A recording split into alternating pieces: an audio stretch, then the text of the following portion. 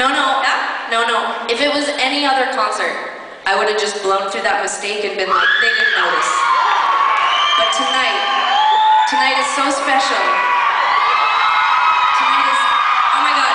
If we stop every time there's a mistake, we're gonna be here fucking next time we put a record out. But we can't start the first verse of the first song first. Well, you know what happened? I couldn't hear Johnny's clicks.